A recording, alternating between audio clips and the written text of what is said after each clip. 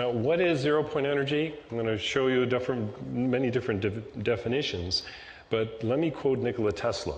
In 1891, the world's greatest electrical futurist, Nikola Tesla, stated, quote, "Throughout space, there is energy. Is this energy static or kinetic? If static, our hopes are in vain.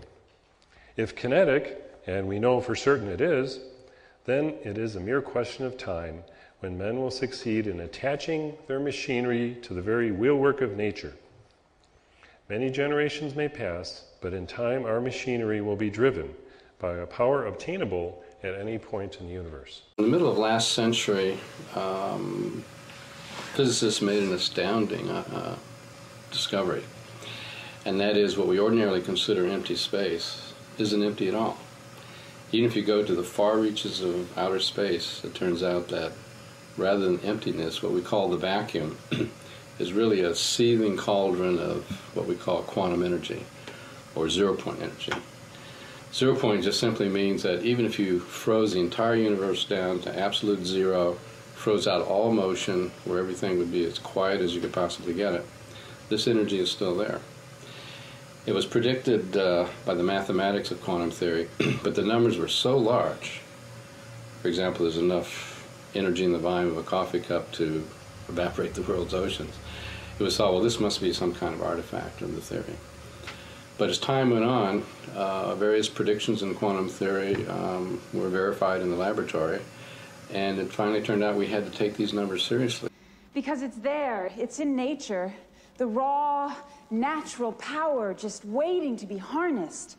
And when we ignite that cold fusion fire, I mean, just imagine. There's more energy in 1 cubic mile of seawater than in all the known oil reserves on Earth. I mean, you could drive your car 55 million miles on a gallon of heavy water. Maybe the end of pollution. Warmth for the whole world. So why don't I demonstrate for you?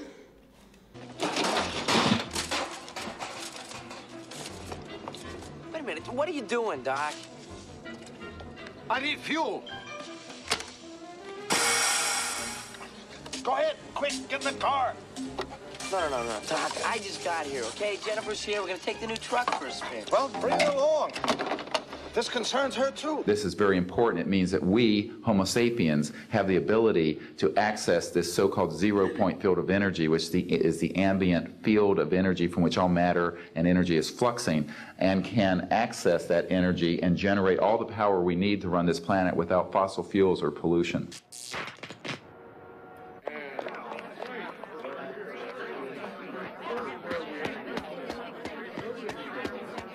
So this stuff really works? Certainly does. Oh, well, lots of luck!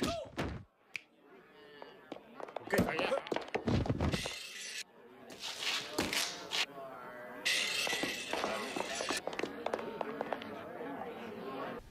The grand outcome would be that if you could use it to power everything from electric toothbrushes to aircraft carriers to automobiles to homes to space flight.